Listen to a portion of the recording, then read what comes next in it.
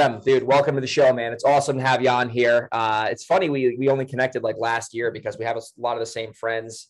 And it's always good to connect with a fellow hockey player who transitioned into the real estate life, dude. For sure, brother. It's a small knit community. It's great to connect. Great to do a deal with you. Really excited for the show here. Yeah. So I guess I'll start with that and then we'll get into your journey. So I reached out to Adam, or he reached out to me. I had something in Stanford. I didn't really know what was going on over there. And reached out to Adam. We ended up partnering up on the deal. We made like $32,000 or something like that on this absolute dump in Stanford. And he, I kind of knew about his business partner, Bob, who's been on the show, and we had this hockey connection, and he knew a lot of our friends. And it was like, and then Bob and I were down in on a vacation in Mexico, like a month later. It was a small world how everything kind of came together. So it's been nice to get to know you over the last like really 6 months, dude. So before we get into your business, you guys are doing some great stuff up in the Northeast. Like, dude, how did you get into real estate? Like, what's your background like? Where are you from originally? Like, just catch all the listeners up to speed. Yeah, absolutely. So kind of like yourself, hockey guy, grew up playing the game, played in high school, played prep school, junior, getting ready to go off and play in college, get a career in concussion. That's it for me. So a couple of spiraled years out of that, from 24 to 21 to 25, trying to figure out my way. Finished up school at 24, end up saying, hey, I'm not going to go work in corporate. I want to create my own path where I can really determine my destiny and have freedom and independence, but needed to figure out how do I get going and get on a path of success. So ended up reaching out to Bob, who I knew through men's league at the time. We had connected a couple times. He's motherfucked me more than once or twice on the ice, both as a ref and a player. So I'm like, that's the guy I want to work for. Reached out to him, hopped on board with Riva, ran the sales floor there for 2 years. Ended up getting fired from Bob, which is a funny story. We ended up partnering up towards the end of that year and really going deep doing fix and flip and wholesale. So towards end of 2020, we spun that and said, hey, this is a business here.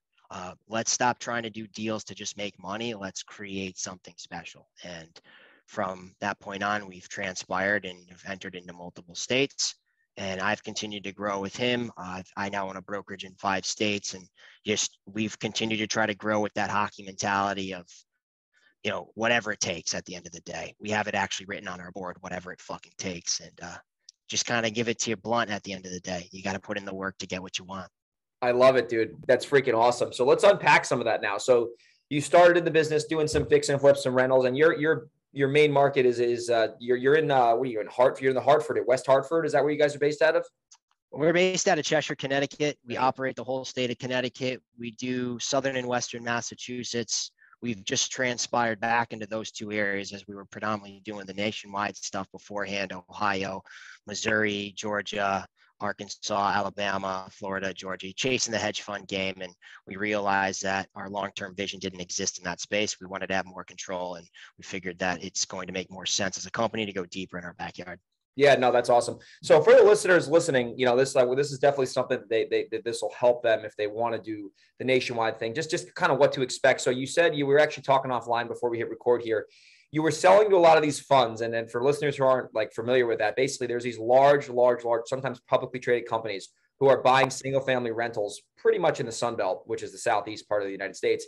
And they need a lot of properties to buy. So there's wholesalers who can, supply them deals. So just walk us through, like, how did it start? And then what ended up happening? Because I know you said that it started to get to where they started to kind of count your money and it got a little hairy. So just kind of like, how did that start? And then what ended up kind of causing that, that to not derail, but just for it to not make that much sense for you guys anymore? Yeah, absolutely. I'm happy to dive in on this. And it's important to keep in mind that when you enter these spaces, right, to just always have multiple exits on your deals. So when you're going to sell to an institutional player, whether it's a privately traded or a publicly traded hedge fund, it could Tricon Homes, American Homes for Rent, or one of the smaller guys, which is, Vinebrook, SFR3. Keep in mind, they always want to make sure that their bottom line is being hit. They have their buy boxes. If you can't hit their buy box, they're not going to buy. They let you know, hey, we're going to go buy at 100% to par or 90% to par, but you slowly and surely realize that the goalpost is forever evolving. It's changing. It slowly moves. You send them a couple deals that make sense. They love you. They want to continue to buy from you because you show prominence. You have the ability to find good deals and get them to have interest in them. But over time, if you're making 40K rips, what do you think the first plan of action is going to be? How do they sharpen their pencil? The more they could sharpen their pencil, whether it's their acquisition team, whether those are 1099 agents or their in-house staff, they're going to do all they can to hit their bonus. So you're going to slowly realize that over time, if you're a good player, you're going to run into them saying, hey, this deal doesn't work. The vinyl planks for a 1,300 square foot home are going to cost me $1,750 to replace. Well, $1,750, geez, I can go roof a house at that price. So you'll run into some questionable stuff. And over time, it's just important to know who are your players. Have more than just one or two hedge funds in your market buying, be able to sell to that local investor, be able to have the relationships with boots on the ground and other partners. It's important to be able to say, hey, I have more than one exit instead of just, I hope to God this one fund buys, because they'll sniff that stuff out real quick. Yeah, being dependent. What do they say? Dan Kennedy says the worst number in business is one. If you're relying on one buyer, you're out of luck. If you're relying on one deal, you're even more out of luck. So were you assigning these to them, or were you doing double closings? So I know some of them are funny with assignments, like at least OfferPad and stuff out here in San Diego. They will not buy an assignment. It has to be a double close. So were they seeing these assignment fees, or they were just, because wholesaling, there's many ways to skin the cat. Like what got them to start to, push back a little bit? Like were they seeing the spreads, or they were just kind of getting comfortable with you guys? Yeah, so it's very transparent when it comes to selling the fund. They're going to want to see your original PSA. They want to see the terms and agreement to that. They want to see the assignment. They will want to know everything, or else they won't move forward. A lot of them claim they don't care or want to count your money, which is true. That tends to be the case, but over time, you still can sense the vibrations in the water of, hey, these deals early on are not really transacting the same way. And it's just important to be conscious of that. So they do want to know everything. You can either do an assignment, which some are very assignment friendly. Some of them do not do assignments where it's a double close. It could be funded by their money. So you're still using their table funding, but you'll take a title for X amount of minutes or hours, and then it gets transacted to them. Some of these deals you actually close on with your own capital. Yeah, that's what we do a lot of that in New York. We use the buyer's money to fund the original A to B purchase. And it is a little bit more expensive, but it does keep the deals cleaner for some of at least some of the times. But I remember in Jersey, like when we do stuff in Jersey, like we do double closings there, and you have to actually I had to show up to the fucking title company or the lawyer's office with the cashier's check. And I was like, hey, assholes, you're making me really do this, for 10 minutes, sent the check, So it's just I feel like every state is different. You got to really know, the nuances, and that can be a challenge too for people wanting to go out of state. Let's say they're based in the Northeast and they want to start doing business down south. I mean, there's different, kind of style of business down there. It's a little bit slower. People are less aggressive, so it probably will be easier to get sellers. But yet you got, like you said, before we hit record, you got to really know the ins and outs of that market. And you got to really, like you said, be in these metro areas where there's a lot of investor saturation versus, trying to do a deal in the middle of the woods in Alabama. Nobody wants that fucking property because it's not worth shit, right? Because it's in the middle of nowhere, right? I'm sure that's kind of what you guys saw, right? The more creative you will be, the more money you will see. So if you have an exit other than wholesale where it doesn't work in one of these tertiary, secondary markets, say it's a backwoods Alabama market, and you have a really deep single family 3-bed 1.5 bath, you can't sell to that fund for whichever reason it is. Have that relationship with the local agent, know who the biggest wholesaler is out there, fix and flip, property management company, lender, networking. Those relationships very well can actually get you an extra 10 to 15,000 if that big player decides to back out. Oftentimes the local guy may be willing to pay more just because he knows that he needs that property in his portfolio more so than the fund who's buying 400 deals a month. So the bigger you can build your Rolodex of players, the more likely you're going to be able to succeed in simplicity when you go into these virtual markets. 100%, because someone is always a phone call away, right? Someone's always a phone call. And that's the thing, when I went into Texas a couple of years ago, instead of me having to figure out the whole damn market, I knew one guy from a mastermind I was in, and I would call him and be like, dude, listen, I'll be upfront with you. I don't want to do that much work. I just want to get these leads and somewhat negotiate them. And if you could just fulfill them on the back end, if we got to close on it, I'll put up half the money. If we wholesale it, just do all the work. And we made so much money together with relatively minimal. I mean, obviously I still worked hard, but relatively minimal effort for me. I was never seeing the house. I was never getting involved in anything. I was just sending money in, getting money out. And it's just, you don't have to, a lot of new investors and even investors who are experienced, they feel like they need to keep 100% of everything. I want to make all the money. I want 100% of everything. I don't want to fucking give up money. I don't want to do this. I don't want to pay my team that much money. And it's just such a terrible way to think. Like I'm thinking about ways like in my business to pay my team more money, and they make great money. And I'm like, how do I get them more and more? How do I make them more money? How do I add more value to them? So just having that mindset, I see a lot of people, it holds them back because they can never grow because they're just trying to keep everything. They're trying to do 1 deal a month, 2 deals a month and keep everything. It's like, dude, if you did 7 or 5 and you had a staff, like you could do so much more and you could do what you're really good at versus having to do the whole damn business and have, it's like Groundhog's Day every time you get a contract. It's like, oh, here we go. I got to go through the whole fucking merry-go-round. You guys, obviously, that's like where I want to pivot now on the show. Like, what does your team look like? Because you guys have a serious operation. You're headquartered in Connecticut, but you all are buying in mass and, you know, the more, popular states in the Northeast. So what does your kind of like departments look like in your company that make up all the, the deals you guys are doing? Yeah, absolutely. I'm happy you hit on that because we're, being hockey guys, we're really big on that locker room mentality, team camaraderie, community culture. Like you have to be a good fit in here. We just want to hire hockey guys, to be honest. It's hard to find them, but we have a couple on the floor now. A guy played in the Coast.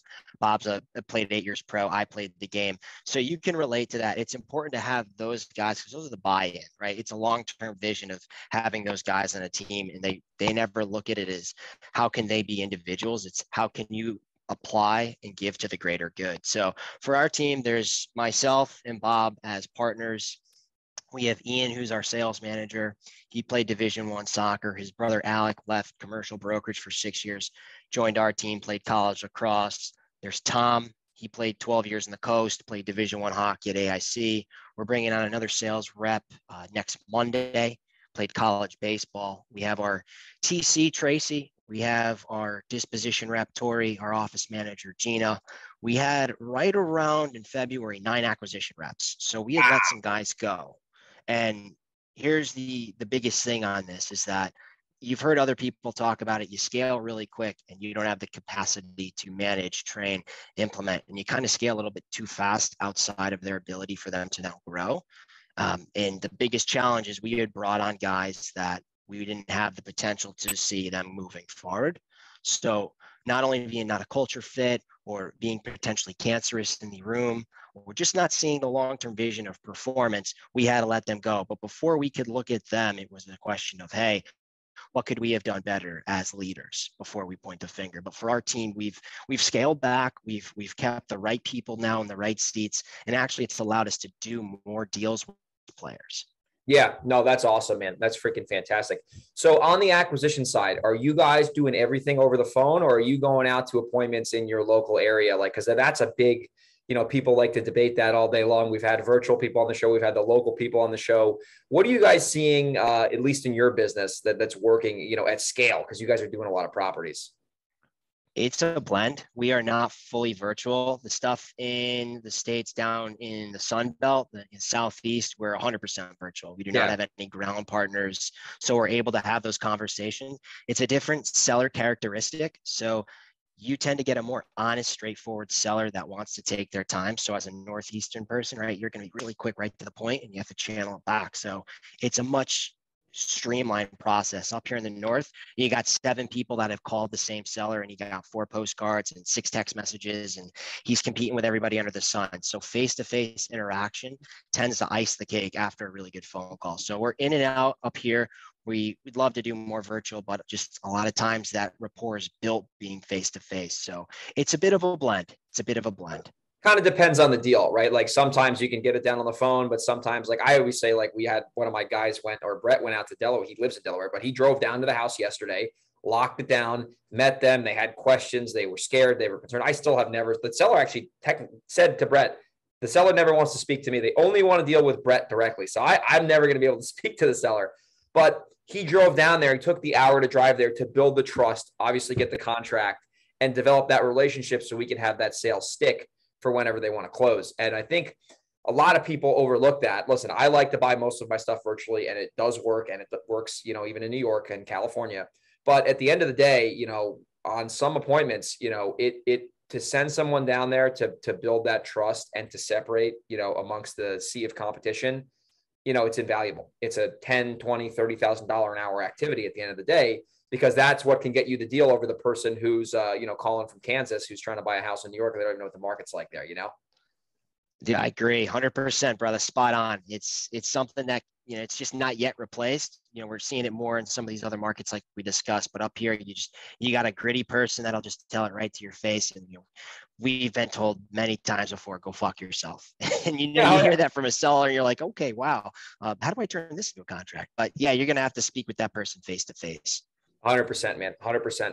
So on the exit strategy side, let's get into that. So you're doing wholesales, you're doing flips. I know you're the Section 8 guy, right? I remember we got on the phone one time about Section 8 because I was thinking about doing it. I haven't pulled the trigger on it yet, but still considering it. So what is your kind of like exit strategy mix up look like in 2022 as of this recording?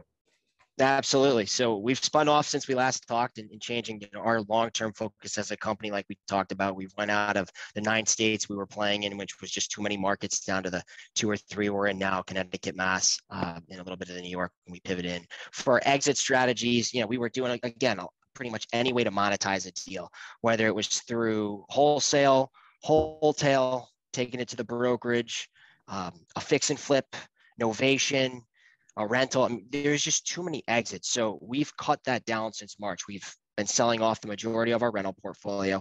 I still own a couple of rental properties myself, but for Perch, we've scaled that back. We're down to a handful of properties. We're predominantly focusing on our wholesale, novations that have been great, wholesale, and we'd like to continue to go that road. Leverage our brokerage that we have for those exits and really stay fine-tuned on our process and not steer off the tracks.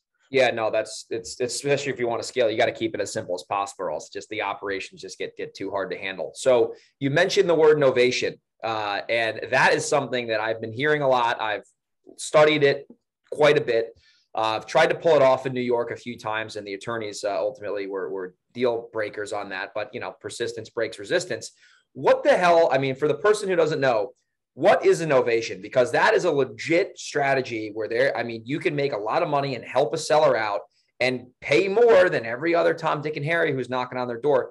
What is a novation and how does it work? Because it is a little complicated. It's not like it's just very, black and white, like I'm going to assign the contract and then that's it, Yeah. Everybody has their own opinion on how you can describe a novation. It's the replacement of one contract for another. So party A goes to Mr. Buyer, buyer to seller.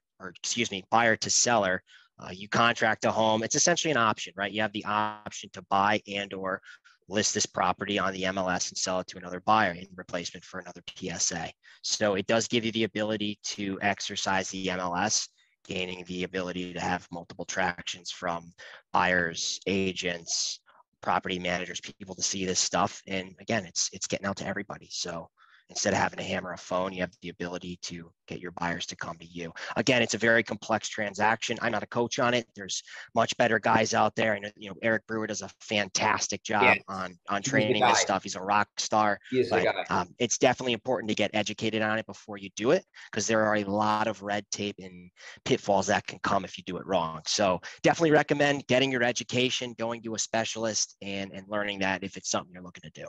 Yeah, but you can monetize a lot more of those leads, because if the seller is stuck at 200 and you can, get a 220 novation, now all of a sudden, if they're stuck at 220 and your cash offer is 200, you can novate it, get the 220. And then obviously there's specific, nuances with that, but ultimately you can just convert more deals and, just make all your marketing and your business better, It's there are the caveats of having to walk the seller through the process, getting tenants on board. There's some moving pieces, but again, that comes down to your salesmanship and how well you can train your acquisition squad to hit the phone. But yes, and there's a lot of opportunity there for the people that can execute professionally. Yep. Awesome, dude. That's fantastic, man. You guys got a lot of ways to skin the cat up there in Connecticut. So as we start to wind the show down, I want to cover one more pillar of the business that everyone's probably curious about. You're doing a lot of business, so they're probably asking right now before I brought it up, what are you guys doing to get leads? I mean, what's the lead gen look like for you guys? I mean, there's 10,000 ways to get leads nowadays with technology. So what have you seen to work the best, at least in the Northeast, for where we're at in time in 2022? We're really fortunate. So to generate leads, the best channel for us right now is a mix of cold calling and text. And we're privileged that Bob owns Riva Global. For those that aren't aware, Riva Global Real Estate Virtual Assistant Company. Bob's got close to about, I think, 800 plus VAs now. So he's done a fantastic job over the years of growing that. We have the call team over there, the text team, and we've seen great results, right? And that comes down to your training. That comes down to how well can these VAs communicate, articulate your process, get these right questions out, and then push over this information to whether you're using a Podio or a Salesforce to then have your team follow up. So we're fortunate to really have those channels going. We do mail as well. We've played with PPC. It's something we'd like to do more of. And then commercials is something that's in our radar. So again, I think right there, if we get mentioned like 5 channels, we'll hone it in 2 or 3 because you want to really look at your KPIs. What may be working in Connecticut for cold calling might not work in your market, but what's working for text messaging in another market may not work in your backyard. So it's really important to track your KPIs no matter what your lead channels are.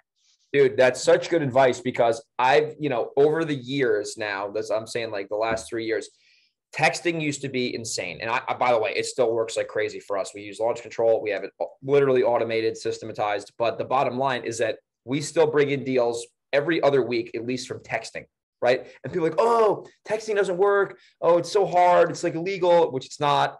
And like, that's one of our best channels. We have right now, we have a 10-to-1 return on texting. I look at the numbers every single day at the end of the day, just to kind of like get a snapshot. We have a 10-to-1 return on texting. And people, I think with the telemarketing, with the calling and texting, new investors and experienced investors, they go into this specific kind of telecom with the wrong expectations. They think they're going to send out 1,000 texts and they're going to have 3 or 4 hot leads. And that's just not the way it works. In our business, I'll just reveal a straight up secret. There's really no secrets. The best deals we're getting from texting, it's the same shit as direct mail. When you send someone 1 postcard, yeah, if you send enough, you'll probably get a deal if you send 20,000. But our smoking hot deals from mail are coming from 4th, 5th, 6th, 7th postcard. We're doing the same fucking thing with texting. We're sending them message 2, 3, 4, 5, and this is every month, right? So we're getting people that come into the system because I'll review it from time to time and I'll be like, holy shit, they've been in our system since November and they've gotten the 5th follow-up message from us because in launch control, you can literally automate the whole fucking thing. And the sellers are like, oh, I've gotten 8 messages. I want to sell now. And it doesn't matter where they came from. I mean, we're putting a deal together today right now from texting. And it's like, it doesn't matter where they come from. It's just the fact, do they have a problem you can solve? Are they looking to get it solved now? Are they looking to get it solved in 3 months? Are they looking to get it solved in 6 months? So at the end of the day, it's about getting the traffic in the door and then determining the temperature of that lead and then letting the salesperson take it from there, depending on where they're at. But people, they throw these like texting leads away and calling leads away. I'm like, there's gold here. Like, it's fucking traffic generation. There's nothing more to it than getting someone to simply opt into your system. It's not like there's these unicorns out there. They're going to send 10,000 or 1,000 texts and all of a sudden get a 6-figure wholesale deal. I mean, that's not normal. I mean, what do you mean? You can't make 100K in the first month of business, bro? Like, come on. This guy on stage said I could do it. Dude, so many of our deals, I mean, I would say, I'm sure I'd like to hear your answer on this. 90% of our deals, if not 95, are on follow-up in some sort of fashion, whether it's like 5th call, 5th month call, 2-year call. We've done deals where it's like we've been following up with them for 3 fucking years. So when they're ready to sell, who do you think they're going to sell to? When someone's been in touch with them for 3 years, when they're ready to sell, it's like they're already sold. They just haven't done it yet, right? So we get the occasional unicorn to come out of, the woodworks, but that's not, especially in the Northeast, that's not normal. I mean, it's a nurturing game. So what are you guys seeing on that? Like how much does follow-up play a factor in you guys converting at a high level? Like some follow-up, not like 3-year follow-up. Yeah, absolutely. Dude, consistency is key for both marketing and hammering these leads and then the fortunes and the follow-up. Dude. The guy that is you just got to have grit, make the call, follow up, dig, ask the question, go for no, be willing to kill the deal. And if you can't kill it, yeah, it's a deal. And if you can tie the 2 components of motivation and time together, you're going to be able to justify price pretty damn quick. Now it's a matter of you taking what's yours and getting a contract signed. Simple as that. People over complex the process. It's way too complex when you talk to me. It's very simple. If you want to sell, yes, okay, great. When you do click, sign, send back, let's have a great day, right? You don't have to go into the whole process. The more you talk, the less you sell. Dude, that's so freaking true, man. The more you talk, the less you sell, man. And like in our business, there's like this thing where like at least in the Northeast, because I mean, a lot of people listening are in that area. I think their perception of what a deal is versus what an actual deal is super, like, a lot of the gurus nationwide are like, oh yeah, you got to find this desperate person and they're in foreclosure and, like, you know, they're going to lose their house and you're like the life jacket. And I'm like, yo, most of the sellers that sell us houses, and this is especially relevant in Southern California, they literally are smart. They have money. They know they're selling at a discount. They don't give a shit because they have money and they're smart. And they're simply selling for convenience. And generally, from what we see, we look at a lot of data, it's like they inherit the property, or it's like a banged out rental, or like there's something going on. But we bought a house last year in Westchester in a very expensive neighborhood. The guy was an ER doctor, smart, wealthy guy, calls the company up. I remember this lead because it was the weekend. I took the call myself.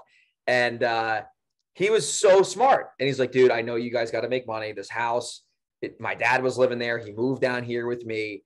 Like, I know you guys are making, like, I'm not stupid. And those guys are the best. I know you got to make money on it. Like, yeah. Correct. You're right.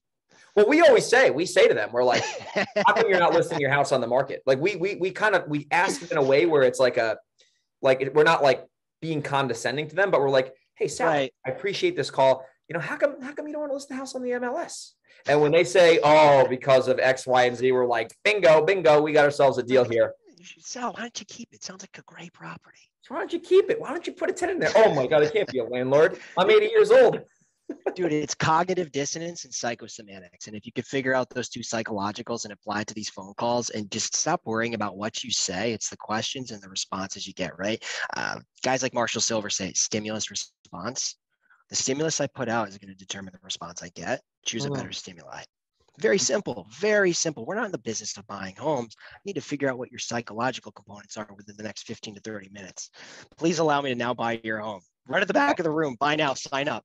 Yeah, right, dude. It's such a game, bro. And it's like an ever evolving thing. And I always say to Brett, who's my acquisitions guy, I'm like, you know, we won't do the same thing on every sales call, but we will follow a sales process. But one seller might want to be sold one way, but then the other seller, we have to treat them a little bit more differently. So it's like, I think the thing with sales, and I actually heard this from a guy named Alex Hermosi, and it was real insightful.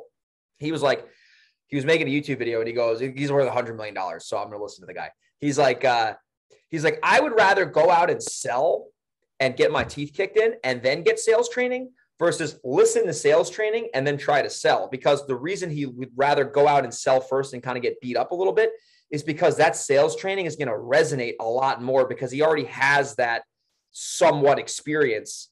And that's where I see a lot of people, like they hear something in theory in a book and then they try to do it and they don't have the experience to kind of connect the dots. But when they go out and they get a bunch of no's and then they ask for commitments from sellers, they're like, oh, that's why I do that, because I used to get ghosted.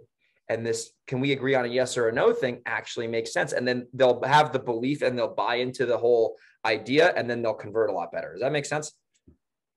Yes, makes perfect sense. Yeah. Where can I sign? We see. Yeah, this is buy now. Dude. So as we start to wind the show up, Adam, I mean, what's the vision look like kind of going forward for your real estate company up in the Northeast? Like, where would you guys, like to be in the next, 2 or 3 years if you guys, are into that kind of stuff? Some people like to do shorter term stuff. Some people like have this 10-year plan, which I fucking don't. Confession. So where would you guys like to be, in the next, couple of years within your real estate company? Because you guys are a heavy hitter up there. I mean, you guys are doing serious business. I have a tremendous amount of respect for you and Bob. I've personally worked with you guys, so you guys obviously know what you're doing. So you guys got something great you're building. Yeah, I appreciate that. Thank you. And it comes down to team, dude. So even having a great business partner and then the community we've created, we would not be where we're at if it wasn't for everyone, right? Rising tide raises all ships. So there's no individuals on this team. And we always say, right, we walk side by side in this office, and we're fortunate to have every last person in the seat they're in today. So for our company with a long-term vision, it's, we want to obviously be a predominant player in the wholesale space. You're seeing guys doing 1,000+ deals a year that are in this space. Sure, it's a nice 10-year goal to get to. For us right now, putting my humble hat on, is this is going to be a growing year for us. We're moving over to another CRM. We're going to Salesforce from Podio. We are completely transpiring from doing the virtual thing to going more regional and leveraging the states where the brokerage is in, and just trying to be the best as we can going deep, right? In 2021, we did 166 transactions. 2022, it'd be nice to be somewhere between 225 to 250. But if we don't hit it, we're not going to be too upset about it. We know this year is going to be a really big growth year from looking to bring on a director of ops and other people in executive roles, that we have to take a step back. So rather than say, hey, we're looking to crush it and do all this, we have to look internally and where kind of the holes are in our bucket and fill those holes before we even think about going to the next level. So, and I'd recommend that to anybody, whether you're doing 50 deals a year, 75, 100, figure out what your long-term goal you want. And you may not know until you fail at a bunch of different things, kind of like what we did with whether it was rentals or biting onto too many items at once, too many markets, too many exit strategies. Figure out what works, figure out what fits for you long-term, triple down on it and invest in it today. Don't cut corners. Bite the bullet, take the step back to go propel in 5 steps forward. That will then compound and transpire to 10, to 20, to 50. That's what's going to allow you to springboard and have that radical success. So, as a company, we'd like to keep going down that route and continue to grow both as a wholesale business and grow the people on our team. I love it, dude. That's exciting stuff for you guys. Well, listen, if people want to connect with you, they want to follow you on social media or check out your real estate business, whether they want to JV with you, or maybe there's some people who might want to, potentially work with you guys. I mean, what's the best way to connect with you, and then the best website for them to find out more about your company? Absolutely. So you guys can find me at the Adam on Instagram. You can check out our companies. Our wholesale acquisition company is Pertrock Management. Real estate brokerage, which is in 5 states, is Dorrance Realty. And then for anyone looking to get plugged in with a virtual assistant, you can reach out to Riva Global. Bob heads that up, does a fantastic job. You could check out any one of those companies.